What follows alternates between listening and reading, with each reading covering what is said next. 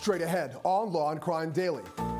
The arraignment of an Ohio man accused of murdering a young mother and throwing her 3-year-old in a river while he was still alive. Why prosecutors are now seeking the death penalty. He kept the body of Nitisha in her apartment on Melrose until he disposed of her body at a later time. The legal arguments over whether ex-cop Derek Chauvin should face a third-degree murder charge in his upcoming trial. Our analysis of the George Floyd case. A former Florida mayor is agreeing to plead guilty to shooting at deputies executing a search warrant on his home. And the verdict in the no-body murder trial. What a Wisconsin jury decided after 2 days of deliberation. We, the jury, found the defendant, James M. Prokopovitz, guilty. Law and Crime Daily covering court cases from coast to coast.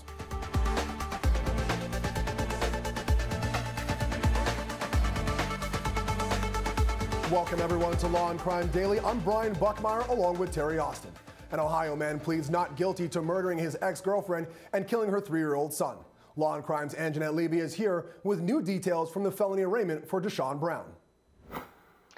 Yeah, Brian, Desean Brown faces the possibility of the death penalty if convicted of the murders of Nitisha Lattimore and her son Nilo. And we're learning new details about the way that Nitisha died. Sheriff's deputies led Desean Brown into a courtroom in Cincinnati to answer to charges of aggravated murder and gross abuse of a corpse. Seeing Brown in person brought out emotions among Nitisha and Nilo Lattimore's family members. Listen, folks, you will not speak out in this room like that. This is a court of law. If you can't maintain yourself, you're to leave immediately. Say no more. Go ahead out. A man was escorted out of the courtroom before prosecutors revealed gruesome details about Nitisha's death. He killed 2 people. He killed Nitisha Lattimore. That was premeditated. He stabbed her 11 times in the neck. After he stabbed and killed her, he purposely killed Nilo Lattimore, who was 3 years old at the time. When announcing the indictment, prosecutor Joe Dieters said Brown threw Nilo into the Ohio River alive shortly after killing Nitisha on December 5th. Dieters showed surveillance photos of Brown carrying something out of the apartment building. He said Brown kept her body in her apartment for 6 days before placing it in a body bag and taking the body to the Ohio River, leaving it near a bridge. Over the weekend, the Lattimore family and those who searched for Nilo's body released balloons in memory of the mother and son over the spot where prosecutors say Nilo was killed. The little boy's body has not been recovered. The court will set no bond. He'll be held without bond pending trial. Now, Desean Brown's lawyer had actually asked the judge to set a reasonable bail, but in the state of Ohio, when a defendant is charged with aggravated murder with a death penalty specification, that defendant can be held without bail. Desean Brown will be back in court next month. Brian? Thanks, Angenette. Joining us today is criminal defense attorney Julie Rendelman and Terry Austin. Julie, this is Brown's first appearance since it was announced that the death penalty was on the table and that he was being charged with the death of Nilo. What do you think the focus will be for the defense going forward? So I think, unfortunately, for the defense, they have an uphill battle. I think, the first stage becomes how strong is the case against this defendant? Forget the death penalty for a second. How strong is the actual case?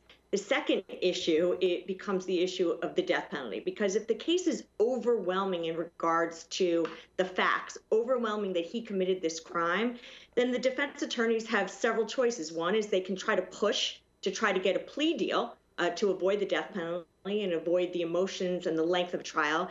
And then 2, if they cannot do that, they're going to try to figure out something that mitigates the horrific crimes. Is there a mental health issue? Perhaps there is, because he stayed with the body 6 days. What normal person would do that? They're going to look for something to try to show that there's some mitigation. I think it's going to be incredibly difficult, particularly when we're talking about this poor 3-year-old that appears to have been put into the water while still alive.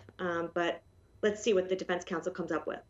Yeah, Terry, plea deal is written all over this case, but because of that 3-year-old, I don't know if they're going to get it. Talk to us about the death penalty here. The prosecution says they're seeking it because of the aggravating factors. Well, that's right, Brian. And the aggravating factor here in this case is the fact that Nilo was 3 years old, so he's under the age of 13. Ohio, as you know, has the death penalty, and aggravating factors include the fact that the individual was under the age of 13. And the prosecutor said that he's going to seek the death penalty no matter what. He's a proponent of the death penalty, and despite the fact that there is a current moratorium, and despite the fact that the death penalty might be repealed by the legislators. So either way, because it's the current law, the prosecutor has decided that he is going to seek the death penalty. Absolutely. And Angenette, the prosecutor accused Desean Brown of using an Uber to take Nitisha Lattimore's body to the bridge. What do we know about the driver? Yeah, we know that the prosecution has said and the detectives have said that the Uber driver has been incredibly cooperative. A lot of people have had questions about how in the world you could take a body and place it in an Uber when it had been sitting for 6 days. You would think that obviously decomposition would have started by that time and that there would have been some odor, but we've been told that the driver of that Uber has been incredibly cooperative and that Desean Brown had told that driver that he was moving out of the apartment and these were his belongings, some clothes and things like that. It's going to be interesting testimony from that Uber driver. Thank you all. Still ahead on Law and Crime Daily, the verdict in the no-body murder trial out of Wisconsin. But first, will ex-Minneapolis police officer Derek Chauvin face a third charge in his upcoming trial for the murder of George Floyd? Our legal analysis after the break.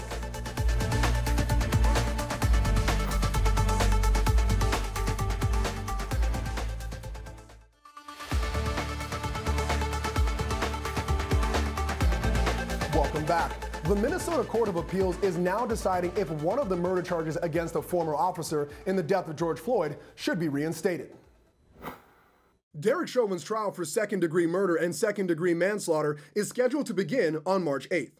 Chauvin's defense convinced the trial judge to drop the charge of third-degree murder. Since then, the appeals court upheld the same charge for former Minneapolis cop Mohammed Noor. Noor was convicted in the 2017 shooting of an Australian-American woman who called the police to report a possible assault. Prosecutors say Chauvin should face the same charge. Decided the question in one direction, the trial judge decided it in another. Without action from this court, a landmark criminal case, one of the most important in our nation's history, will take place with a major part of the case, third-degree murder, missing, nowhere in it whatsoever. That can't possibly be the law. A trial judge can't have a unilateral veto to block this court's decisions. In making matters worse, that error can never be fixed due to jeopardy. The harm here is asymmetric. If you rule for us and later the Supreme Court reverses Noor, Mr. Chauvin will have ample opportunity to seek reversal of his conviction on appeal. But if you rule against us, we'll never be able to charge third-degree murder, ever. A trial judge shouldn't be able to do that. And second, the trial judge challenged the Noor decision, saying he sided with the dissent. And that's just wrong on the merits. The third-degree murder statute doesn't require proof that the defendant's act was directed at more than one person. Noor, in effect, was right. Chauvin's defense argues the court's ruling is not binding precedent because of a possibility that it would be reviewed by the state Supreme Court. I think we all know as practitioners that if the Supreme Court does accept review in a criminal case, it's often a year or more before we get a decision. So although the rules limit the time in which the parties can seek review by the Supreme Court, if your position is the decision of this court is not final until an appellate judgment is issued and the Supreme Court does take review, I mean, that means people could be waiting, 12 plus months for final judgment, and this court's precedential opinion in the meantime would have no effect according to your position. Your Honor, I think that that's the rarity as opposed, that's the exception to the rule rather than the general rule. I would generally agree that yes, you could be potentially faced with a situation where a court of appeals issues a precedential opinion and that opinion does not take effect for 12 plus months, as the court points out.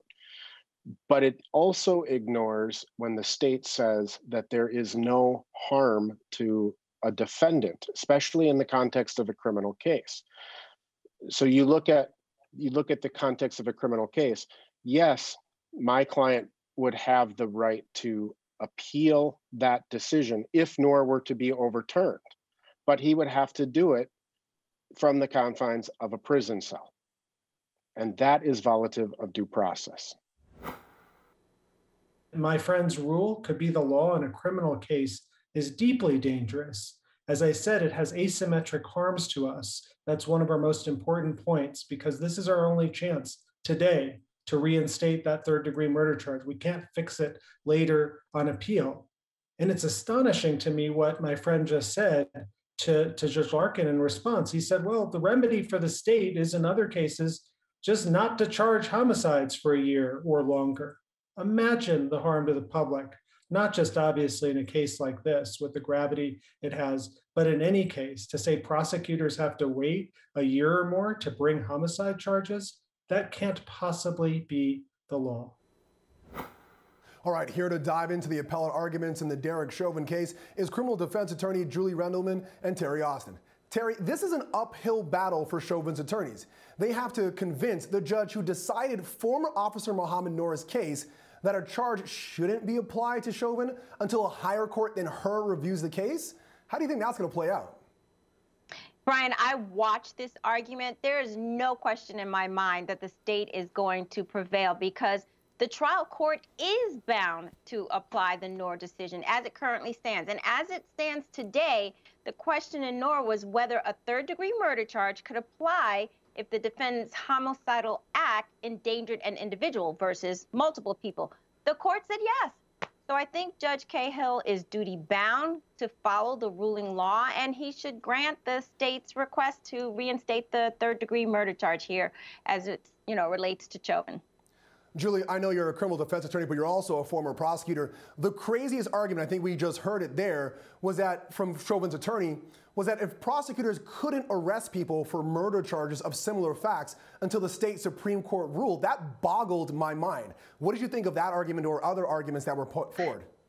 So, keep in mind, I mean, this is a defense attorney who's doing his job. I think he knows, I hope he knows that it's an incredible uphill battle. He's aware that the murder 3 is probably the most damaging charge in regards to this case because it's the easiest to prove against his client. And so he's going to do his best to try to at least make some arguments before this court. Now, I think he's well aware that this is the court that made the original decision in Noor, and he's well aware that what he's relying on from the old cases is really dicta, which is not really binding. And I think the court made it pretty clear, unless I think we'd all be shocked, that the court has already pretty much made up their mind that the murder 3 is coming back. Now, whether or not at a later date it can be appealed if he is convicted, that's a whole other issue. But I believe it's going to get reinstated. I would agree, but either way this gets decided, it's going to have huge implications either for Chauvin's trial or the state of Minnesota. We're definitely going to come back and let you know when we get that decision. It's going to change how that Chauvin case begins and starts in a couple weeks. Thank you. Coming up on Law and Crime Daily, a cold case solved thanks to a soda pop can. Plus, the former Florida mayor accused of shooting at police is taking a plea deal. All the details of the Dale Mossad case you need to know after the break.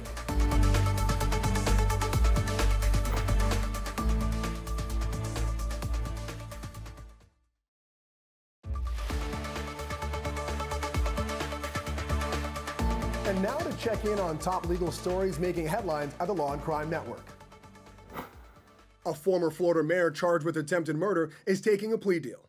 Dale Mossad is accused of firing at Pasco County Sheriff's deputies who served him a search warrant last February. He's also charged with practicing medicine without a license. His trial was pushed back several times due to COVID-19 concerns. Prosecutors agreed to drop the highest charge in exchange for his guilty plea to aggravated assault. He's scheduled to officially enter his guilty plea later this week. We are waiving the 3-year minimum mandatory for an aggravated assault law enforcement officer, and the plea will be to 3 years in the Department of Corrections, concurrent on counts 1, 6, and 7. 6 and 7 are going to be as charged. And are you in agreement with entering a plea as it relates to that? Yes. A restitution hearing has been set in the Iowa case of a man convicted of murdering a teen at a mall in 1979. Jerry Burns was found guilty last year of killing 18-year-old Michelle Martinko.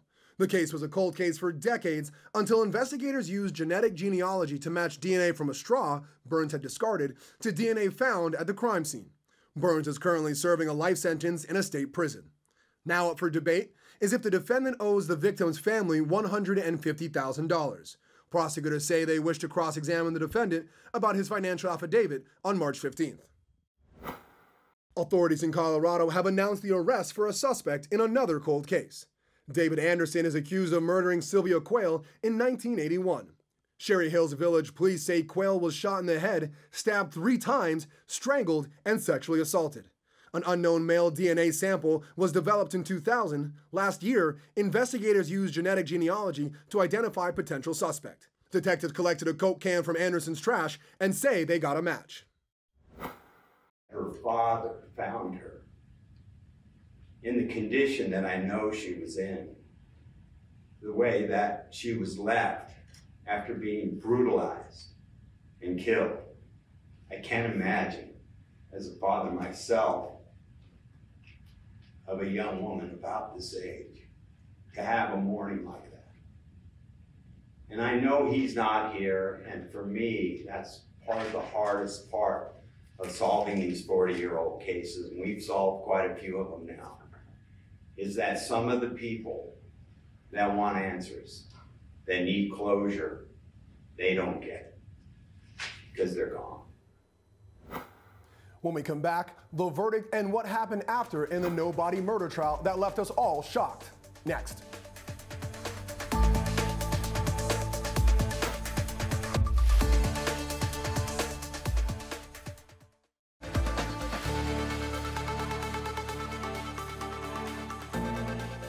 As to the offense of first-degree intentional homicide, we, the jury, find the defendant, James M. Prokopovitz.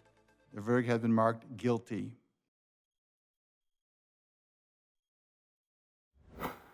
Guilty on all counts. A Wisconsin jury found that a husband did murder his wife and hid her body. So how did we get here? Victoria Prokopovitz was reported missing in 2013. Friends, family, and local groups began searching for her. I went out into the woods where we searched. I heard him say, "You guys are wasting your time. She's nowhere around here, and you will never find her." He was sitting in the kitchen at the table, and he's like, "I don't know what we're gonna do with all of her. Look at all this stuff. This place is too big for 2 people." It's comments like those that made investigators suspicious of the victim's husband, James Prokopovitz. But Victoria has never been found, and so the case remained open. If you guys think I did something, God damn it, arrest me and haul me in. Authorities did just that in 2019. Prokopovitz admitted to lying to police about meeting his new girlfriend, Catherine Friday. Friday was also arrested for perjury. She died last year before sentencing. Prosecutors say they believe the defendant disposed of the victim's body in a sludge pond. But the defense maintained she suffered from mental illness and was suicidal. She said in 2003, "Next time I do it, no one's going to find me." She meant it. She left. We don't know where she is. We don't know if she's living somewhere else. We don't know if she's alive or dead. Then it was up to the jury. After more than 22 hours of deliberation, over 2 days, they returned their verdict. In the state of Wisconsin versus James M. Prokopovitz, as to the offense of first-degree intentional homicide, the verdict has been marked guilty. As to the offense of obstructing an officer, has been marked guilty. As to the offense of conspiracy to commit perjury before court, guilty. As to the offense of perjury before court, guilty. Counsel requests polling of the jurors. We are not. No, Your Honor. Motions on the verdict. This time the state is moving for the court to accept the jury verdict. Defense position. Your Honor, we understood the lengthy deliberations and will accept the juror's decision in this case. Based upon the jury verdict, there is no longer a presumption of innocence consistent with the jury verdict and the extensive exposure that the defendant faces. We are asking that the court revoke bond at this time. Defense argument. Your Honor, he already had a very high cash bond, so understanding the nature of the case, the verdict of the jury, there is no opposition. Court will grant the motion. Bond will be revoked. Defendant will be held without bond pending sentencing. The defendant is scheduled to be sentenced on April 30th. He faces up to life in prison. Here to break down the verdict of James Prokopovitz is Julie Rendelman and Terry Austin. Julie, was this the verdict you expected? Why or why not? So I was always wrong, but I did not think that they had proven this case beyond a reasonable doubt. I was obviously felt that there was enough for the perjury charges. I thought the evidence was there. I thought it was enough for the obstruction charges. But I believe, based just on that statement from the victim, i.e. that you will never find me the next time, i.e. the next time I try to commit suicide, that to me was the reasonable doubt that the defense needed. So I admit that I was a bit surprised by the verdict. Yeah, I was betting on a hung jury the whole time. Terry, this was not the result you expected, I know that, but you also had some thoughts about how the defense handled the case after the verdict. Care to share? Well, Brian, I was surprised that the verdict came back the way it did because I think the defense did a great job at raising reasonable doubt. But I was shocked that the defense did not make any motions after the verdict, and he didn't poll the jury, and he didn't ask about the bond. He just agreed to everything. And so it's a little bit surprising that the defense worked so hard throughout the trial, that he raised such great reasonable doubt. But after the verdict, he just sat back. And I think what might have happened is they had a discussion, the defendant and the attorney, and they must have decided that when the verdict comes back, if it comes back guilty, we'll just accept it. So maybe he was guilty. And polling the jury is not that uncommon when the defense lose. Polling the jury, you say, hey, judge, I want each and every juror to let me know what their verdict is. That's not that rare, right, Julie? No, in fact, it's not uncommon for one or two jurors to say, you know what, I'm not positive that that's my decision. And how could you not ask? Exactly. And Terry's absolutely right. Thanks for joining us here at Law and Crime Daily. We'll see you next time as we discuss justice in America.